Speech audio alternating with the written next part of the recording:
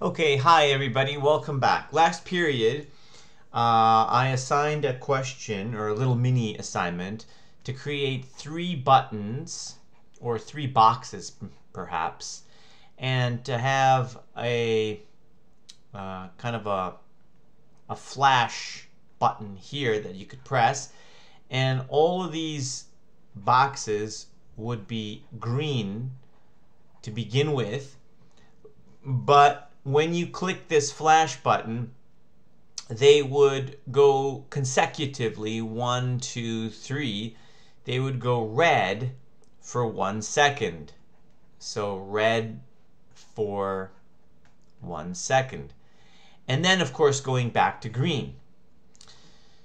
So essentially, let's take a look at what that looks like. Okay, so here's the application.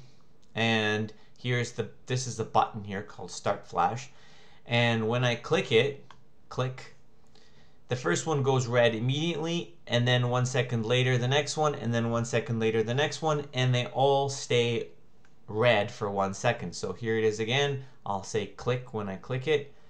Click.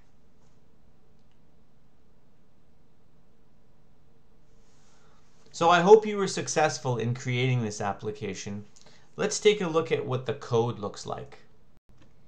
So here's the code, and I did not write this in object-oriented programming. I'll leave it up to you to convert it. But the first thing you'll notice is I do make a window. I have a list of boxes here, and I go into a range, just a loop essentially, to create my boxes. I like making widgets this way, especially if there are similar widgets, because I can simply put in variables based on the loop in terms of where they go. However, something recently actually I discovered, which I'd like to go over right now with you, and that is the box type of an FL box. So you notice here I've specified that these boxes should be of type FL box. So the way we set the type, if you remember in the documentation, so here in the documentation we have box types, and there they all are. But what I've come to discover is that by default, many times the default box type is FL no box. Now, why is this important?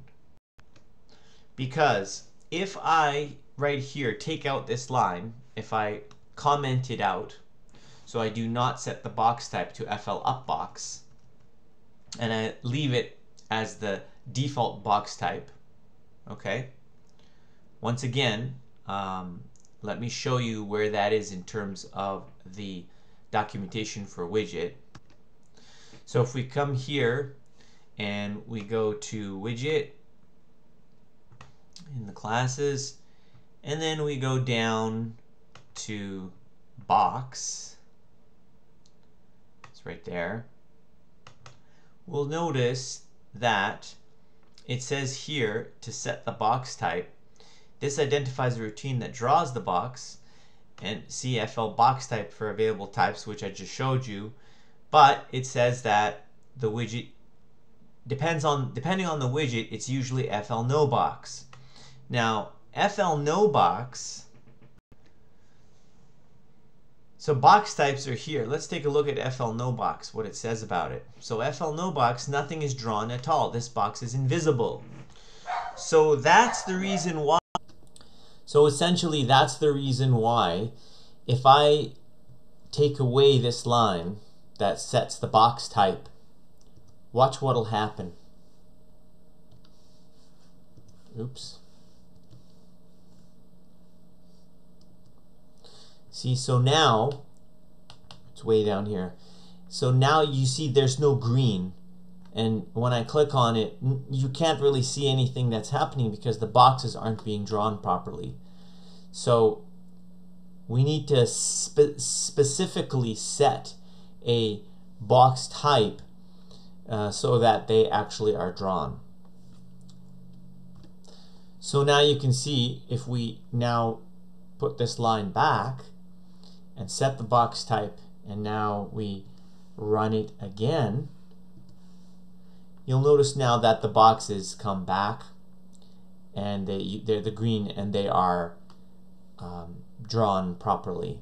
So this is a pitfall to be aware of, that if you create FL boxes, and this, by the way, applies not just for setting the color of a box, but it also applies to if you want to set an image to an FL box or anything else. So let's go through this program now. And so you notice here I create my boxes and I set my color, default color, to green, and I'm appending those created buttons into my list, capital B. And then I create the button I can click to make them flash, and then I set the callback to that. Now that callback function is called flash all. Let's take a look at it. This function gets executed when I click on the button. So essentially, when I click on this start button here, this loop will finish. But that's not when the timeouts occur, right? Because I'm specifying the future date for the timeout to occur. Okay, so maybe I shouldn't have said date, maybe I could say time. It's a better description. And so it's 2 times x is the future time.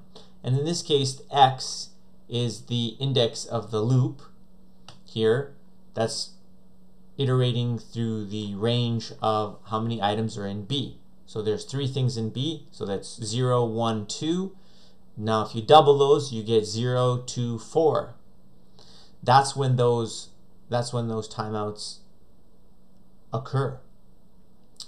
And that's when this function is going to be executed, box flash. Now I'm also sending another, so I'm kind of like killing 2 birds with 1 stone, so to speak here.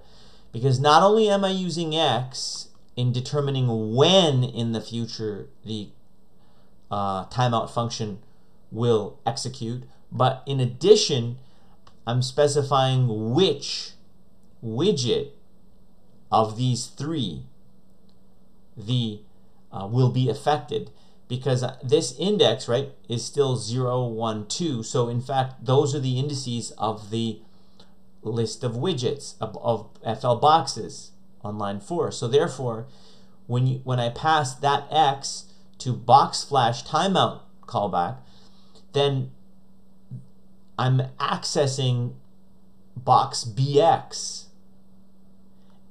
And so therefore, if it's a green color, notice how I'm getting the get of the color, right? No argument inside. If it's green, then make it red on line, I can just use this cursor.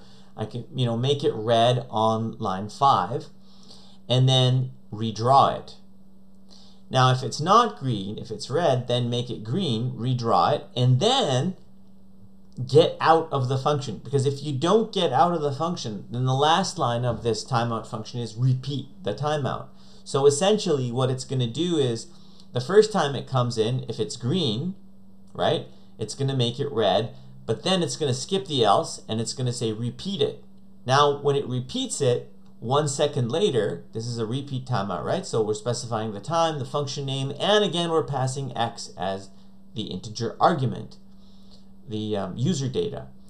So now when it comes back up 1 second later and executes, this time it's not green, it's red, because we made it red before on line 5. So now that it's not green, the else gets executed and it turns it green. It turns it back to green. It redraws it. But now importantly, we hit return, which exits the function, which prevents it from calling the repeat timeout again a second time, and because we don't want it to the second time through. So essentially, this is kind of a cool way to make a sequence of widgets do something specific in any order that you wish. And I would say probably the magic here, so to speak, is on these two lines there, because that happens instantaneously, but those timeouts in the future are all stored. And so that's a kind of a cool little trick you can do to make things happen in that order. So to end this lesson, I would suggest you subclass FL window in this example code and try to convert it to an object-oriented program. All right? Good luck. Thanks for watching.